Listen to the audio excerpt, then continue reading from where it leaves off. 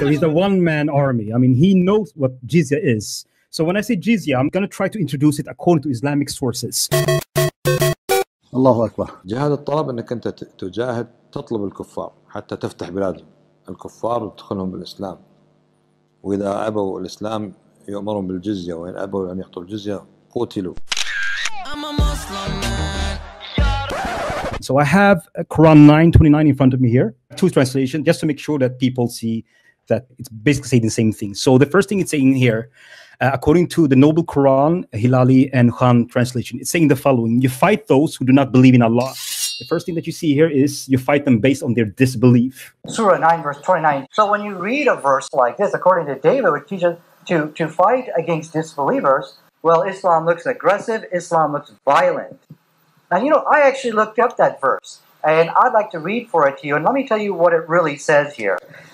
It says, and fight those who believe not in Allah in the last day. Hold on a second. This must be some mistake here. I think this is just a typo, I think. Let me check it out. I actually have a Quran. Let me check it up on my Quran. This is obviously a typo. We're going to get down to the bottom of this. All right. David, it doesn't say that. It says fight those who believe not in Allah in the last day.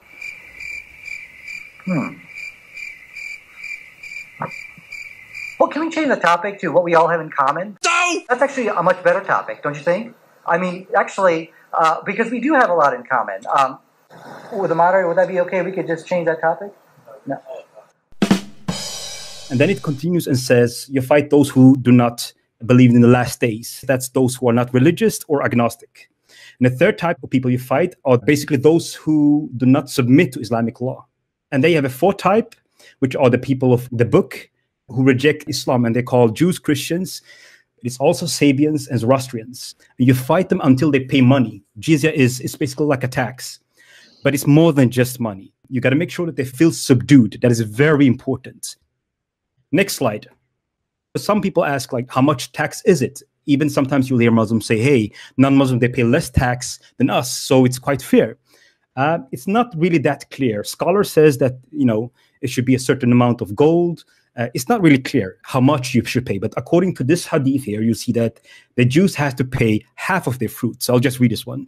So Allah's Messenger intended to expel the Jews, but they requested him to let them stay there on the condition that they would do the labor and get half of the fruit. Before I go on and tell you what Jizya is, it's not just money. Remember that. You have to make sure that they feel subdued. You'll see a Muslim here who says that Jizya is so beautiful. He'll present the Disney version of what Jizya is. He said, America should impose Jizya on Muslims. I do want you to see this. And Jizya is taken from non-Muslims. Allah said in the Quran, in Surah Tawbah, Surah number 9, Ayat number 29, that fight those who do not believe in Allah and last day till they humble themselves. And if they do not revert to Islam, collect Jizya from them. The non-Muslims, unfortunately, they misquote this ayat, misrepresent this ayat as a very barbaric law from the Muslim community or the Sharia over the non-Muslims.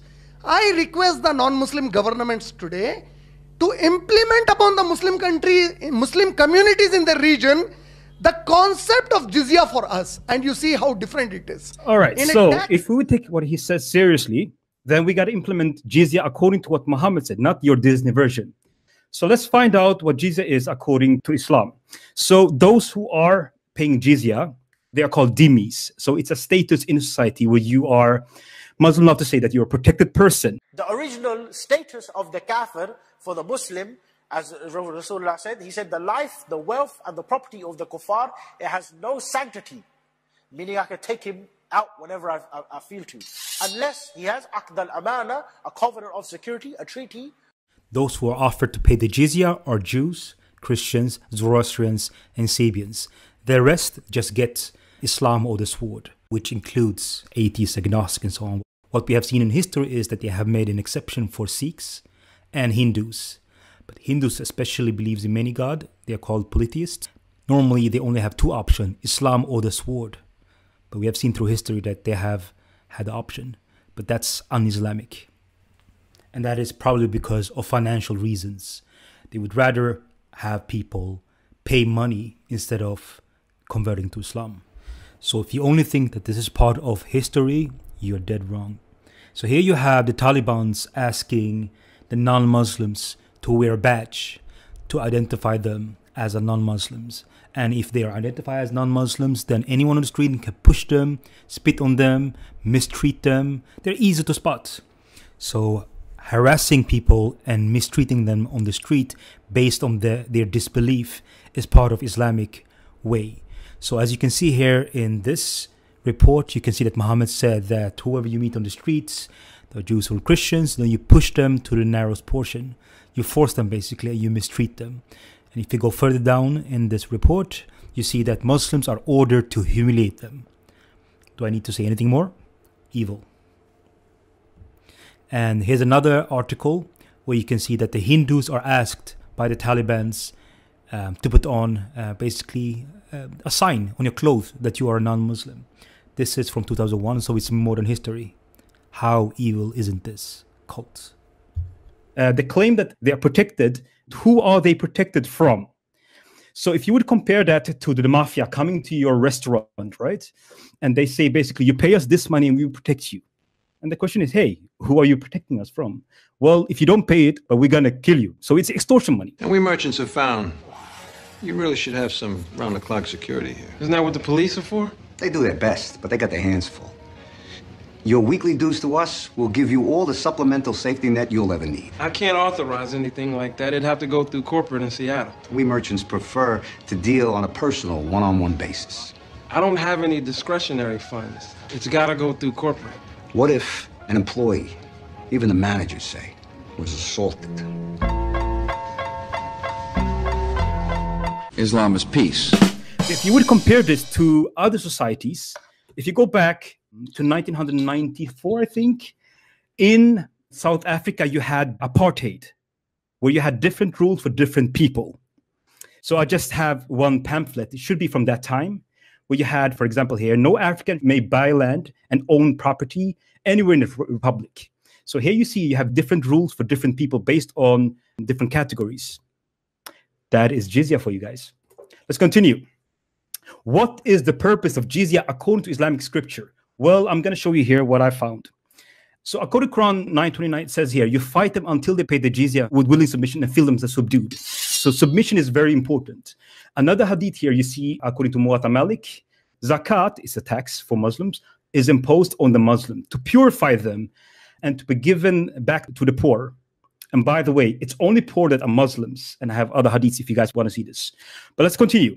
Where the jizya is imposed on the people of the book to humble them. The dhimmi, from time to time, you should slap him on the back of the head, just to remind him that he's the dhimmi and he's the kafir. Another passage here, it's Quran 57:25. It's a tafsir by Ibn Kathir. You see the following what Muhammad is saying here.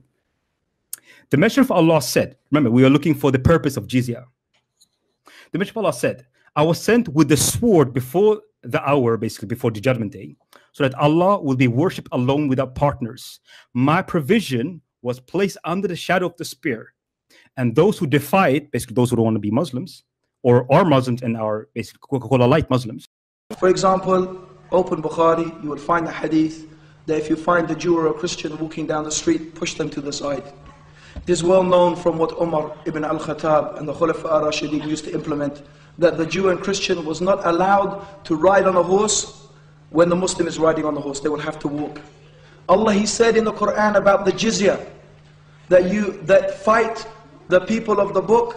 Allah subhanahu wa ta'ala said, it's in the Quran, fight the people of the book and those who do not believe that what Allah has made lawful as lawful and what Allah has made unlawful as lawful, until they pay the jizya and feel themselves subdued. The purpose of the jizya is to make the Jew and the Christian know that they are inferior and subjugated to Islam. Okay? In the Muslim state, although the Jew and Christian is free to practice their religion, this is allowed, but they cannot display their cross. And even in the time of Umar, they were not allowed to reconstruct or construct new churches. All of this is to create an atmosphere where it is encouraging the people to come to Iman and Islam. Yeah, I like right, it. so as you heard, all of this is to create a climate for people to say, hey, this is not worth it. All right? So let's now find out what Muhammad himself said. Like instead of saying forcing them, he say encourage them. Yes, yeah, I think that's right. That is new Islamic newspeak. Yeah. So I'm going to show a couple of examples from Muhammad that it's not just, evil people doing it, through history. Every time that you see Muslim behaving in a certain way, you got to match it with Islamic scripture. If it's not in line with that, then they're acting on their own desires. But when they're acting according to scripture, that's very Islamic. So in Tirmidhi, volume 3, book 19, hadith 1602, Muhammad is saying the following. The Messenger of Allah said, do not precede the Jews and Christians with a salam. Salam is another word for say, hello, peace be upon you. So don't say that. But if you meet them in the path, basically on the road, you got to force them to the narrow portion. You got to push them. And then it continues saying the following. The Muslims are ordered to humiliate them. And this one is the Sahih. He said, when they walk down the alleyways, you should make it narrow for them. And when they walk, they have to walk on the same side of the road as the animals. Another example, Sahih Muslim 1942-94. Fight in the name of Allah, fight those who disbelieve in Allah and make a holy war. And if you just go down in the hadith, it say the following. Here's the step how to do it. First, you invite them to accept Islam. And before I continue here, you got to know that the first generation Muslims, they went from Saudi Arabia, Mecca, Medina, up to Syria. They invaded Iraq, Jerusalem, Lebanon, Egypt, Libya, Morocco. Spain was a little later. It was around 50 years later. They went to Iran, Afghanistan. This is the first generation Muslims, So this is how they spread the faith. They took this sword and says, either you do the following here. So you invite them to accept Islam. First point. If they respond to that, then you accept it from them and you desist from fighting them. Point number 2. If they refuse to accept Islam, you demand from them Jizya. So here you're saying to them, like the mafia is saying to restaurant owner, hey, you join us or we take money from you or we're going to kill you. And here comes the third step. If they refuse to pay the tax, then seek Allah's help and fight them.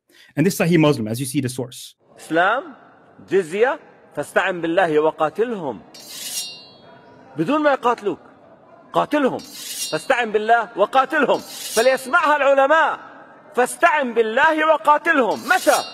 عندما يقاتلونك؟ لا، عندما يرفضون عندما يرفضون دخول الإسلام ويرفضون دخول تطبيق دفع الجزية. Another example from Muhammad. Do not even eat with them. He's talking about disbelievers. Abu Sayyid narrated that Allah's Messenger said, do not accompany except with the believers. So do not engage with them unless they are Muslims, and do not serve your food and accept to one with taqwa. And taqwa is piety. Basically, you try to spread Islam and talk about Allah. So that's one way of proselytizing. And this one is Sahih. Here's another one. This one is Hassan. The Prophet says, associate only with the believers and let only God-fearing man eat your meals. Humiliate the Kafir. What do you mean humiliate the Kafir? Like I said, you never look up to him. You always look down to him. You look down to him like that. Hello, can I help you down there? Al-Islam ya'lu wa la yu'la alayh. Islam is superior and it could never be surpassed. Because the Tawheed, it will always elevate you. Yeah? And this is why Al-Faruq, he said, Nahnu qawman. Nahnu qawman a'izz Allah wal Islam. He said, we are a qawm who Allah, he dignified us with Islam. That's why you always walk with your head up high. Not with takabbur, with arrogance. Yeah, I'm like this. No. But this type of takabbur is allowed. To be proud that you are Muslim. Yes, I worship Allah the highest. Look at you. He worships the ants. He's worshipping the rats. This one, he worships his private parts. This one, he's a monkey worshiper, a cow worshiper. Oh, he's having a shower, underneath Hogu Bugu, whatever his name is, or some stupid animal like that. Nahnu qawman, he said, Nahnu qawman. We are a qawm who Allah dignified us via Islam. And the kufr, it would humiliate anybody. So to dishonor. So never give your food to any kafir. I never give my food to any kafir. That's right. I had some Takkans, they will come to work for me a couple of months ago. They're going to be coming, some new ones are coming now to work for me soon. We're going to pick them up for about 20 quid a day. Yeah? They came to work for me and they were in the garden. I don't know for none of my food. I sat there in my kitchen, I was eating my chande masala and my rice masala. You get the point, right? So you got to make sure that you humiliate them. But also in the eye of the law, it says the following here. If a Muslim do a crime against non-Muslim, they will not have the same punishment as if a non-Muslim does it to a Muslim. And here's an example here. The judgment that no Muslim should be killed for, equality in punishment, for killing a Kafir, non-Muslim. It's apartheid, basically, based on their disbelief. Here's another one by Abu Dawood saying that the value for blood money is if you kill someone, then the victim family has the opportunity to say, here, either we get money for you for killing our family members, or you're going to have the equal punishment.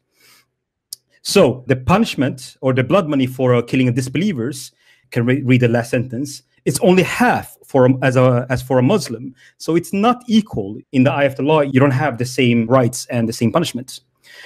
And here's another part of jizya that you need to know. Disbelievers have to make sure that they have one way to show to the Muslim that they are not Muslims. One way to do that is to wear a belt. And that belt is to show the Muslim that, hey, he's not one of us. We can degrade him and we can make sure that we can mistreat him. And that reminds me of something else in history, in modern history, actually. Around 70 years ago, we had Hitler, who made sure that the Jews had certain symbols on the clothes to make sure that they could recognize them. So this belt is called zunar, for those who have never heard this. Zunar.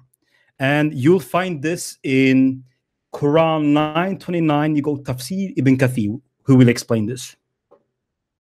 In Quran 9:29. So Umar ibn Khattab, may Allah be pleased with him, demanded his well-known condition met by the Christians. It's not just Christians, it's everybody who's paid the jizya. That these conditions should be ensured to continue the humiliation. So the goal is to humiliate people. So I'm not going to read all of them. I think it's like 15 points. I'm going to read the relevant part. The first thing is that the disbelievers should not erect any monastery, church, sanctuary for mosque, or any place of worship.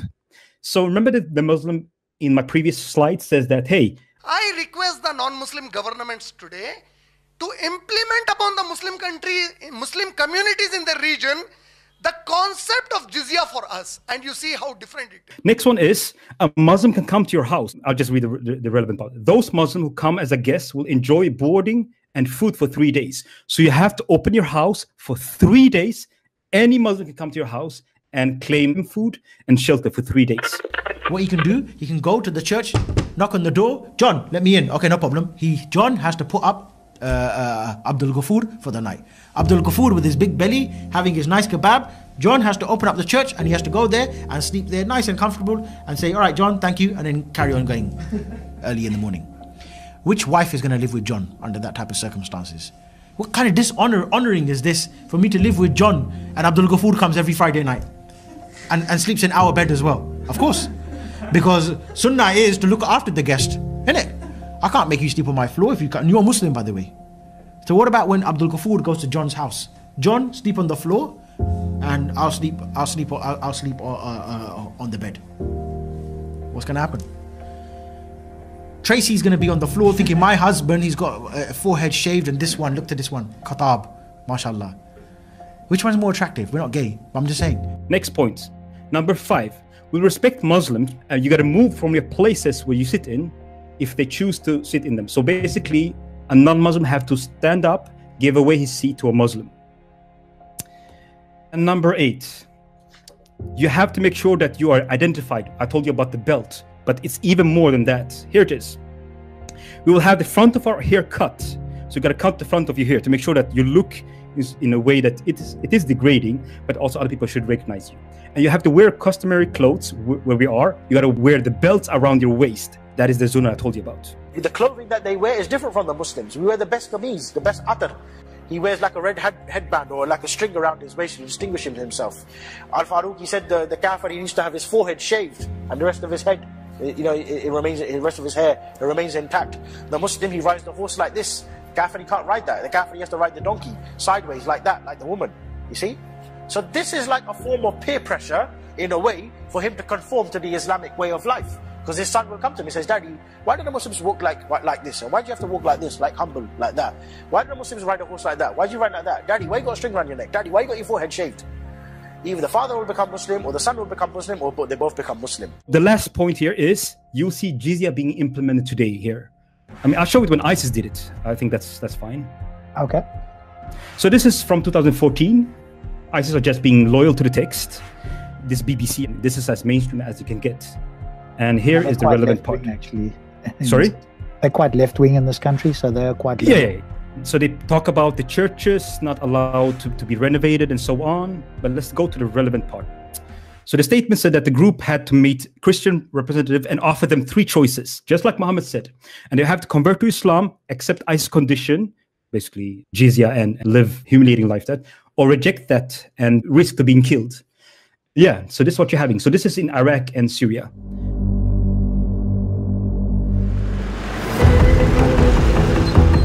In Raqqa, a city entirely under the control of the Islamic State, عمل المحكمة الأساسي والأول هو تحكيم شرع الله عز وجل امتثالا لأمره، ثم رد مظالم الناس بعدما كان متعارف عليه في محاكم الطاغوت الظالم سابقا.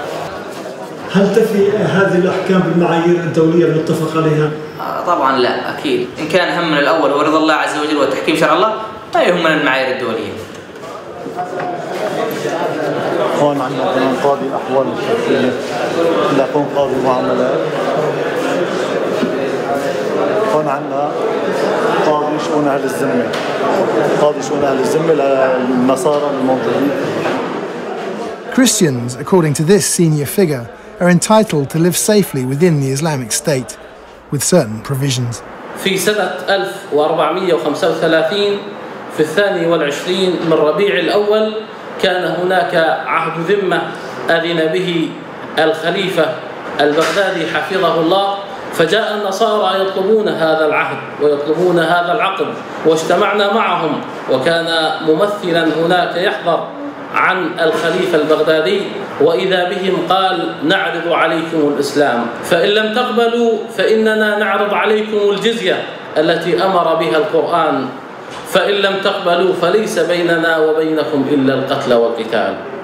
وإذا بهم يقولون: نريد الجزية. والله ما آذيناهم، والله ما هجرناهم. In spite of this agreement, most Christians have fled the city of Raqqa. When IS fighters took Mosul in neighboring Iraq, approximately 30,000 Christians fled and their churches were destroyed. But it's not just Christians who have to worry. The mosques of Shiite Muslims have also been a target of IS.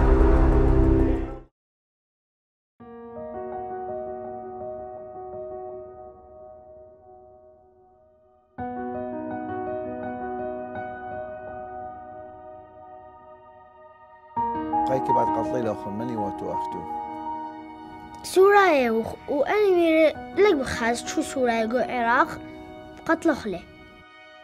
ومن دي بش كبيرة ديخ سوريا بدكم يعني كفار. دخلوني وشدوا ايدي ورجلي وخلوا لايك بلاستر على حلقي. تعذيب طبعا. أني بالذات كان يقول لي قولي الشهادة، يعني قولي أشهد لا إله إلا الله طلعت. أنا طبعا كنت ما أقبل ما أقول.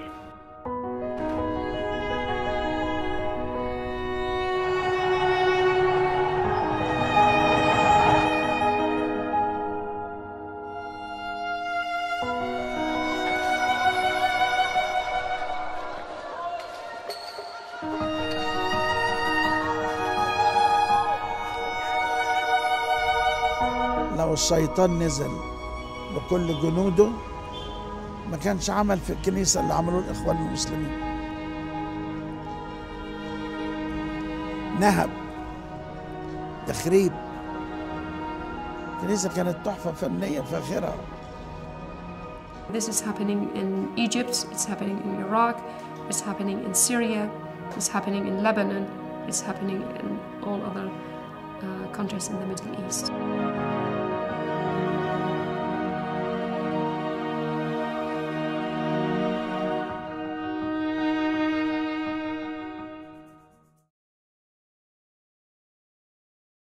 And I had another slide here showing this happening in Egypt.